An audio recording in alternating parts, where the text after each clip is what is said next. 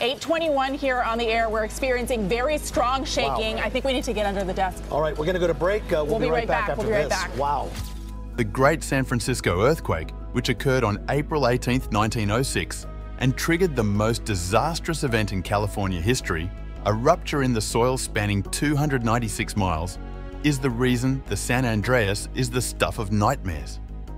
Stretching over 800 miles from Cape Mendocino, 200 miles north of San Francisco to the Salton Sea, a shallow saltwater lake approximately 120 miles east of San Diego, the vast San Andreas fault zone marks the border between the Pacific and North American tectonic plates. The monster has now reared up and is prepared to strike, serving as a frightening reminder that California may soon experience a massive earthquake that is far more destructive than any previous one. When is the big one going to happen? If California is struck by a massive earthquake, what would happen? Join us as we explore how a big earthquake at San Andreas is overdue and what will happen when it cracks.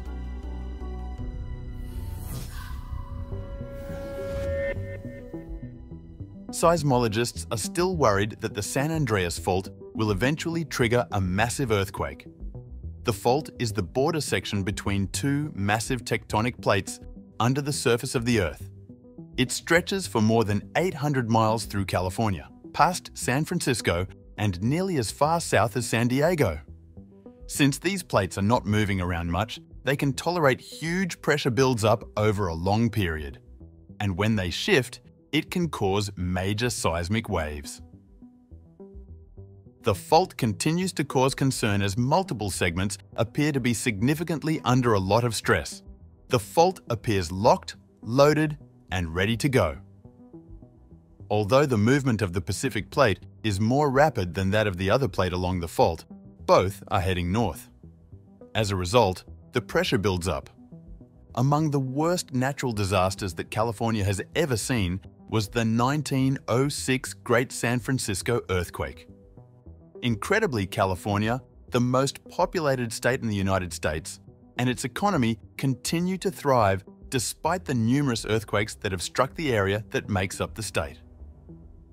Naturally, they do their best to enforce building rules that make structures resistant to earthquakes, given that they are aware that earthquakes have occurred and will occur in the future.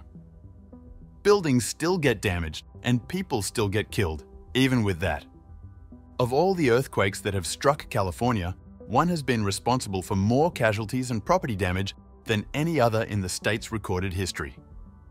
The fact that no one was ready for it was the worst part, but subsequent modifications to safety protocols and building codes helped lower the death toll from earthquakes. So, with this being said, let us delve further into the Great San Francisco earthquake of April 18, 1906, which resulted in a massive loss of people and extensive property damage and devastation.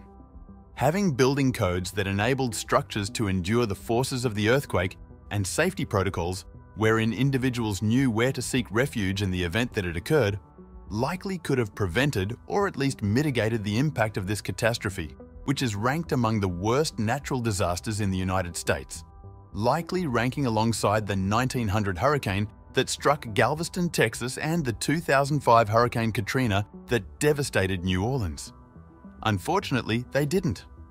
The San Andreas fault, the primary fault line responsible for all earthquakes in California, was thought to have been 2 miles offshore when this quake occurred. The experts have attempted educated guesses as to the magnitude of the earthquake, and the typical answer is that it was between 7.9 to 8.0 on the magnitude scale, even though they didn't have the same system in place as we do now. Running in a north-northwest or south-southeast direction, the San Andreas fault separates the Pacific and North American plates. It begins inland, south of San Francisco, and includes the Salinas Valley. From there, it continues northwards into the ocean, just south of San Francisco, and then continues northwards from there. The fact that the city is located right next to the fault line means that it really is important to have building codes that allow for the structures to remain intact when earthquakes do occur. Along the area of the San Andreas fault line, there was massive ground displacement, with the maximum slide reaching depths of 26 feet north of San Francisco in Marin County, near the Point Reyes National Seashore. The displacement was minimal, measuring around 9 to 12 feet near San Francisco Bay, compared to other locations along this significant fault line that were close to the earthquake. This is why geologists for a long time assumed that the Marin County fault line was the epicenter of the earthquake. Geologists from the illustrious United States Geological Survey later determined that the epicenter was located 2 miles offshore from Daly City, a San Francisco neighborhood to the south. This earthquake was felt, particularly in areas close to the fault line, for a distance of hundreds of miles, as far south as Los Angeles, as far north as Oregon, and as far inland as Nevada. A chain reaction of unfavorable events intensified the property damage and human casualties, as is typical with natural disasters. The bulk of Hurricane Katrina's 2005 devastation was due to levee failure, which led to widespread flooding in New Orleans. Similarly, the Great San Francisco earthquake of 1906 was mostly caused by flooded rivers and streams rather than the hurricane itself. The city suffered some destruction, with buildings damaged and lives lost. Nevertheless, this property damage was quite minimal in comparison to the massive fires that eventually spread out of control, obliterating a significant chunk of the city. The initial sparks for the fires came from gas mains bursting, which in turn set off around 30 fires in different parts of the city. However, this could have been reduced if not for human mistakes and intentional attempts to start more fires. The city's fire mains were rendered inoperable after the earthquake. Houses that were dynamited to act as fire breaks ended up igniting more fires, and some residents deliberately set fire to their properties, knowing that their insurance would only cover fire damage and not earthquake damage. Tent towns and other temporary housing facilities sprung up all around the city, and many individuals, up to 60% of the population of little over 400,000, ended up homeless as a result of the destruction of so many homes. Some of these people stayed in these places for years. In addition to the obvious effects on the insurance sector and the rest of the world's financial infrastructure, this massive earthquake had unexpected, unintended implications. Many insurance companies went bankrupt due to the large sums of money paid out in claims, while some managed to pay out every single one. Some economists attribute the panic of 1907 to the increase in interest rates brought on by the financial system's strain from the insurance industry's massive expenditure demands. There was property damage worth more than $400 million. Additionally, it caused changes in insurance laws, establishing a standard where earthquakes were not mentioned in fire clauses of insurance policies. This meant that if earthquakes were to recur, the insurance company would be liable for paying for fire damage, effectively passing the cost of potential disasters onto their customers. A further effect of this tragedy is the enormous interest in discovering what makes earthquakes tick, where they are most likely to strike, and how to prevent them. The fault line that caused the 1906 San Francisco earthquake continued to run just west of Los Angeles for a few years after the disaster. This discovery allowed for future earthquake preparation in the area, so it never experienced the same devastation as San Francisco. The longest earthquake to strike the Los Angeles area since then, with 115 casualties, was the Long Beach earthquake of 1933.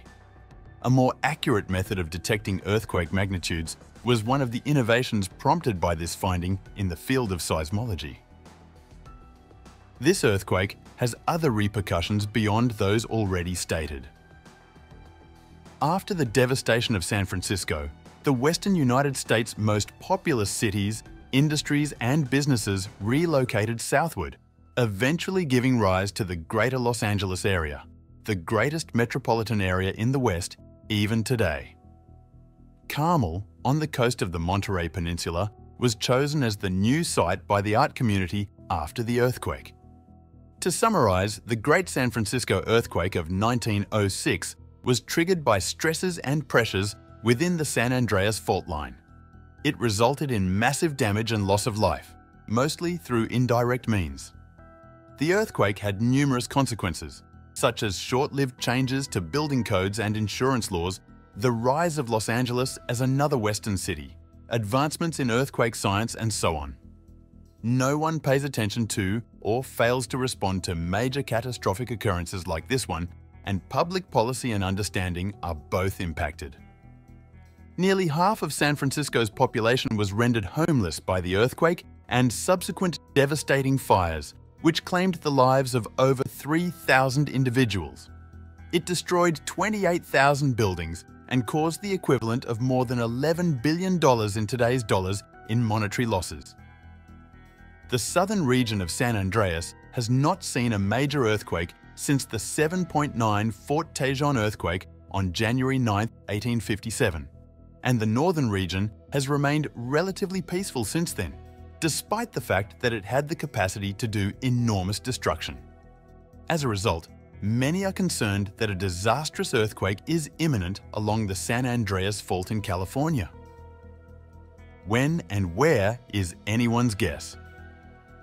An earthquake of 6.7 or greater magnitude is likely to strike the San Francisco Bay region by 2043, according to the 2014 Working Group on California Earthquake Probabilities. However, the northern part of the San Andreas only has a 22% chance of experiencing such a quake. Near Los Angeles, in the southern San Andreas region, scientists predicted a 19% probability of an earthquake of magnitude 6.7 or higher. Those figures shouldn't bring you much comfort though, because earthquake prediction isn't an exact science. According to John Vidal, a former head of the Southern California Earthquake Center and Dean's Professor of Earth Sciences at the University of Southern California, there are many damaging earthquakes possible on the San Andreas Fault system. While the big ones are unavoidable on the timescale of centuries, many other scenarios would do great damage with magnitudes as low as M6 to M7. Specifically, numerous communities in the Los Angeles and Bay Area regions are situated immediately on somewhat active faults, the names of which are still a mystery to many. All the faults in the Bay Area and Los Angeles are within the San Andreas Fault system. Napa in 2014, Northridge in 1994, Loma Prieta in 1989, and San Fernando in 1971 are just 4 examples of such events. The San Andreas Fault system is significantly more complex than that, despite popular belief. Multiple parallel fault strands moving at varying speeds make up the San Andreas Fault system. The San Andreas, San Jacinto, and Elsinore faults are the primary tectonic features of Southern California. The Hayward-Calaveras fault system, the San Andreas, and the Greenville and Green Valley faults to the east are the most hazardous in Northern California. For those who have seen the 2015 suspense film San Andreas, the question of how likely it is that the entire fault may be shaken by a sequence of tremendous earthquakes is likely on their minds. In the film, the fault causes a magnitude 9.0 earthquake and destroys most of San Francisco and Los Angeles. A tsunami is subsequently caused by the earthquake. There will be no earthquake larger than 8.0 on this fault, according to USGS forecasts. A 7.8 magnitude earthquake rupturing a 200-mile stretch along the southernmost part of the fault was the most likely scenario, according to a 2008 federal analysis. It's basically moving the ground several yards over an area of 50 square miles. Therefore, the power of an earthquake of 7.8 on the Richter scale is likely comparable to the power consumed by the entire state for a year. Basically, something that we as a civilization have trouble creating, sort of like a nuclear explosion. If you are near the epicenter of the earthquake, it will be nearly impossible to stand. Lots of people in earthquakes end up with broken legs or having run through glass, so it's bad that people think it's a good idea to bolt from their buildings or out of bed. We always tell people to duck, cover, and hold, and that's exactly what to do. Hide beneath a table or chair. Be careful to shield your head and chest from harm. Structures may crumble during and right after the tremors. Quite a few structures were erected prior to 1980, and the majority of these structures are extremely susceptible to destruction or collapse, because the San Andreas will cause long-period shaking that is extremely harmful to particularly tall buildings like those in Century City, Long Beach, downtown Los Angeles, and elsewhere. When it comes to older steel buildings, the connections may not have been optimized to endure the most extreme stresses that can be applied. Even code-compliant buildings are not immune to collapse. Unreinforced structures are even less robust. A building's continued usability following an earthquake is not guaranteed by the building code's minimal standards. It is not meant to do harm. There's an assumption that everything should be fine if it's new, code-designed, and earthquake-proof. But that's not always the case. 10 more skyscrapers will be marked as red-tagged, meaning they are not safe to enter, and 5 of them could fall entirely. Since an earthquake must shift the ocean floor in order to set off a tsunami, and since the majority of the San Andreas is located on land, an earthquake along this fault line would produce small waves, but not enough to do any serious damage maybe. Roughly 1,800 people could perish in the earthquake, and another 50,000 could get injuries. Although fires would cause the greatest number of casualties, falling debris and collapsing buildings also pose a threat. Earthquakes have traditionally posed the greatest risk of fire. As was mentioned earlier, a wave of fire engulfed the city in the 1906 earthquake, killing 3,000 or 4,000 people. Damage to infrastructure and the economy will result from the major event's aftermath.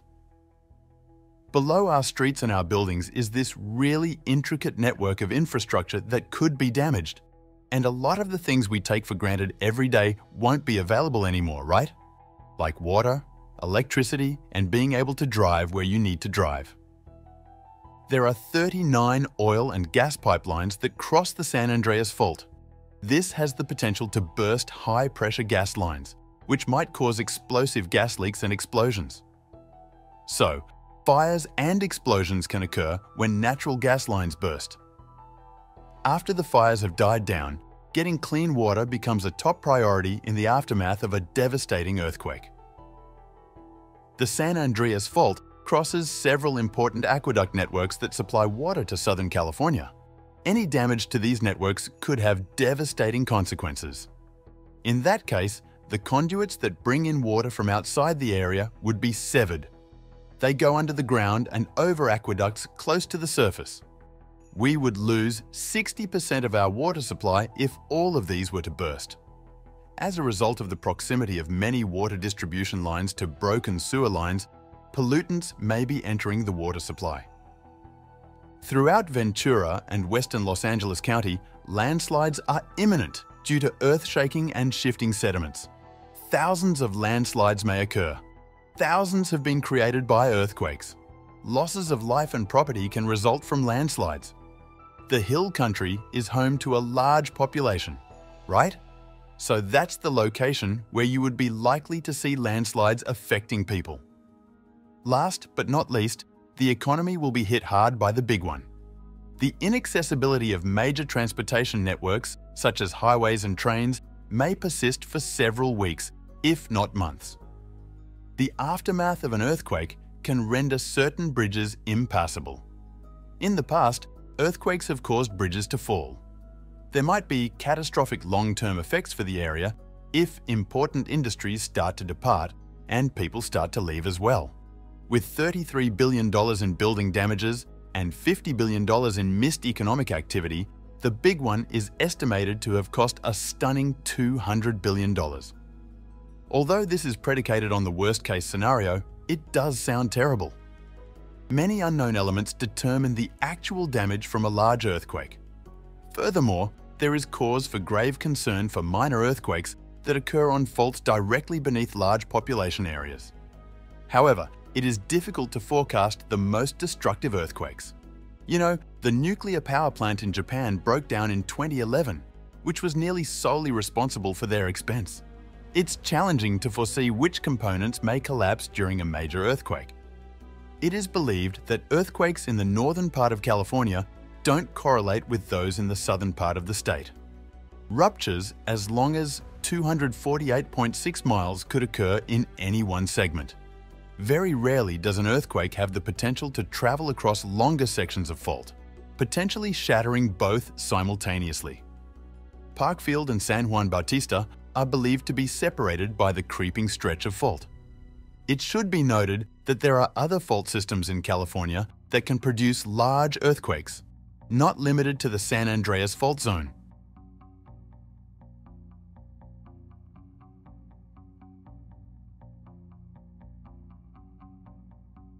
Thanks for watching another episode of Voyager. While you're still here, make sure to click the video on your screen for more mind-blowing videos about space.